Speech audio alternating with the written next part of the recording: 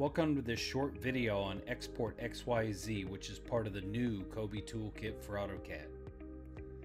This command allows you to select some blocks and export those out into an XYZ file, or you can also just pick points on screen and they will be exported out as an XYZ.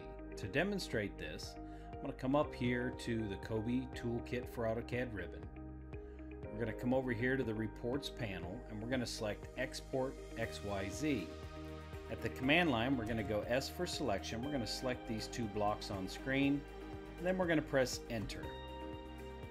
The Export Attributes form comes up. And this found a block in here that actually has an attribute. So I've got this name tag, so I'm going to select Elevation. The Elevation tag, I can go Elevation here.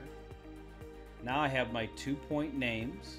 I'm going to give this a new name here. I'm going to call this one STA also. And this one I need to put in an elevation.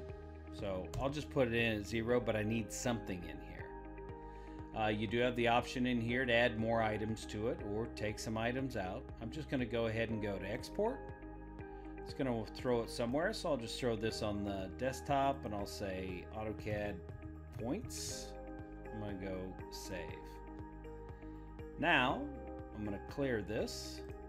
I'm going to click on the plus sign again, and this time I'm going to type in PO and press Enter. I'm going to pick a point on screen. It asks me to give it a name. I'm going to go STA. The elevation here, I'm going to go 120. Press Enter. I'm going to pick another location. I'll call that STA also.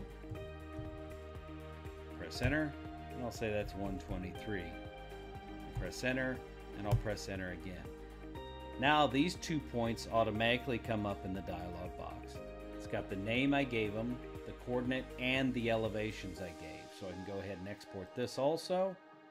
And I'll just put this one in here as number 2. And I'll go Save. And now I'm going to go ahead and close this. Actually, before I do that, I'll just go Export. I'm just going to open up one of these. And I'm just going to say Open With. And let's just open it up with Notepad, just so you can see what it looks like.